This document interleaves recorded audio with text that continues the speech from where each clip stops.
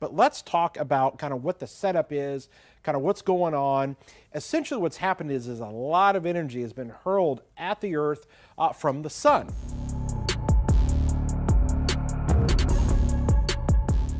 It is our largest collider in the world. Behind me is a place that could be on the verge of solving one of the biggest mysteries in the universe. The most powerful magnetic field that has ever been measured anywhere in the universe has not been able to produce any magnetic monopoles that can be detected. Although numerous calculations of possible phenomena that go beyond the standard model of particle physics predict the existence of these hypothetical particles, more than a century's worth of searching has not produced any evidence that these particles actually exist. Every type of magnet that we are aware of has at least two poles, which are typically referred to as a north pole and a south pole, and these poles have opposing magnetic charges. On the other hand, there are models of the universe that postulate the existence of magnetic monopoles, which are particles that have only a north or a south pole. For instance, the presence of magnetic monopoles would explain why electric charge is quantized, meaning it comes in packets with a minimum size. Researchers have spent the better part of the last century or so looking for magnetic monopoles, but they have not been discovered yet, either in space or in the collisions of particles that take place in particle colliders. However, while researchers at CERN were looking for these monopoles, their experiments produced an entirely unexpected result, which shocked scientists all over the world. So stick around till the end to find out everything there is to know about what one of the experiments at CERN led to. The Large Hadron Collider is currently operating at 6.5 TeV per beam energy. At this energy, trillions of particles circle the 27-kilometer tunnel of the collider 11,245 times per second. Before reaching the LHC, the particles are accelerated in a series of interconnected linear and circular accelerators.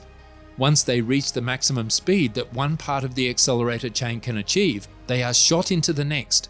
Without any other force, the particles would drift apart and follow their momentum in a straight line. More than 50 different types of magnets are required to propel them along complex paths without losing speed. All of the magnets on the LHC are electromagnets. The main dipoles produce powerful 8.3 Tesla magnetic fields, which are 100,000 times stronger than the Earth's magnetic field. The electromagnets generate the field with a current of 11,080 amperes, and a superconducting coil allows the high currents to flow without losing any energy due to electrical resistance. Thousands of lattice magnets on the LHC bend and tighten the trajectory of the particles. They are in charge of keeping the beam stable and perfectly aligned. Dipole magnets, one of the most complex components of the LHC, are used to bend the particle paths. There are 1,232 main dipoles, each 15 meters long and weighing in at 35 tons. If ordinary magnets were used instead of superconducting magnets in the 27-kilometer long LHC, the accelerator would have to be 120 kilometers long to achieve the same energy. The dipole magnet's powerful magnetic fields enable the beam to handle tighter turns. However, on July 7th, just days after the LHC restarted, researchers were looking for monopoles produced by a proposed phenomenon known as the Schwinger effect, in which extremely powerful magnetic fields could spontaneously produce magnetic particles and their antiparticles. The team employed the most powerful magnetic field ever measured. This magnetic field was produced at LHC when two beams of lead particles were smashed together at extraordinary speeds. This magnetic field measured about 1,016 Tesla, about 2 billion times stronger than a typical fridge magnet, or 100,000 times stronger than the magnetic field from a magnetar, a highly magnetized neutron star. Of the searches for magnetic monopoles at accelerators, we are definitely the most sensitive, says Igor Ostrovsky at the University of Alabama. The stronger the magnetic field, the more and the heavier monopoles we can theoretically produce. Nevertheless, the researchers found no monopoles, placing the first strong limits on the mass of these particles. They cannot be less than 70 times the mass of a proton. However, after these experiments, the organization made a rather strange announcement. They stated that they had discovered a fracture that had opened up in the magnetic field of the Earth, and that this split remained open for a period of 14 hours. Posts were then shared on social media because this happened around the same time as odd things were disclosed, leading some to speculate that CERN was opening a doorway and that something otherworldly would pass through.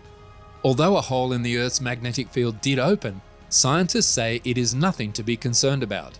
However, the researchers did mention that even while the hole is open, it does allow for the passage of some particularly intense solar winds. For those who are unaware, the Earth's magnetic field is an extremely significant component of our planet that we do not typically discuss, at least not outside of science classes. The magnetic field not only helps humans stay on track by keeping our compass needles pointing north, but it also makes our planets livable by diverting solar winds that would otherwise threaten to deplete the ozone layer. Although the magnetic field is not something that is frequently brought up in conversation, its significance in the upkeep of life as we know it cannot be overstated. NASA scientists believe it is critical to perform additional research on solar winds because the powerful solar mass ejections can damage or destroy Earth-orbiting satellites and cause power spikes that can black out entire cities. But how did this crack form?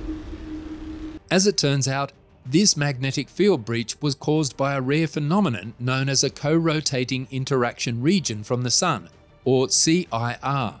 These CIRs are large-scale plasma structures that form when fast-moving and slow-moving streams of solar wind collide in the heliosphere's low and intermediate latitudes. The heliosphere is the space around the Sun that contains the solar magnetic field and solar winds. Coronal mass ejections, or CMEs, are propelled out from the Sun by co-rotating interaction regions. These can contain shock waves in compressed magnetic fields, resulting in turbulent space weather that we see as beautiful aurorae. This one hit the Earth's magnetic field early on July 7th, causing a long-lasting G1 geomagnetic storm. According to National Oceanic and Atmospheric Administration (NOAA) experts, a coronal mass ejection was embedded in the solar wind ahead of the co-rotating interaction region. Is this crack cause for concern? Experts say there's nothing to worry about because cracks in the Earth's magnetic field are fairly common. This magnetic field acts as a shield, protecting us from solar storms. The various fissures in the field are thought to open and close quickly, but recent cracks have shown that they can stay open for several hours at a time. However, something strange has happened recently, with NASA deciding to actively monitor and track an anomaly discovered in the magnetic field. However, the magnetic intensity appears to have decreased, indicating a significant error in the magnetic field, which appears to be substantially less magnetic than it should be. So far, an area spanning South America and Southwest Africa has been affected. For years, scientists have been puzzled by this unusual occurrence known as the South Atlantic Anomaly. The American Space Agency operates a number of satellites and spacecraft in orbit, many of which orbit the Earth. The concern here is that as the magnetic field weakens, we are more vulnerable to charged particles emitted by the Sun. The South Atlantic Anomaly has no effect on life on Earth, but it has a significant impact on spacecraft in Earth's orbit. These craft will inevitably pass directly through said anomaly as they circle the planet at low orbit altitudes. Researchers believe that the reduced strength of the Earth's magnetic field during these periods can cause some disruptions in the tech used within these satellites. When they are struck by high-energy, particularly charged protons from the Sun, they can short-circuit, malfunction, and cause a variety of other problems. Scientists recently reported that approximately 17 eruptions were detected in a single area of the Sun, with 2 of those flares hitting Earth at nearly 2 million miles per hour. One of the most important aspects of understanding the Sun is coronal mass ejections, CMEs, and solar flares. Astronomers have good reason to keep a close eye on CMEs, as these eruptions have the potential to cause power outages and disrupt communication networks in a matter of just a few seconds. SpaceX lost 40 satellites a few hours after launch in early 2022 due to a geomagnetic storm. These developments prove the need for astronomers to take precautions. Meanwhile, sunspots have long been known for their powerful magnetic fields and ability to emit radiation known as solar flares. Sunspots are dark spots on the surface of the Sun. Because they are cooler than the rest of the Sun's surface, they appear dark. A sunspot's temperature, however, remains extremely high, around 6,500 degrees Fahrenheit. Why are sunspots cool? Because they form in areas with particularly strong magnetic fields. These magnetic fields are so powerful that they prevent some of the sun's heat from reaching the surface. AR 2975, one of these sunspots, has recently become quite active. Solar flares typically take 15 to 18 hours to reach Earth. However, a powerful solar storm was recently produced by a strong wave produced by a fast-moving flare which overtook a slower flare. The magnetic storm that resulted from this event produced a stunning natural display of lights known as the Northern Lights.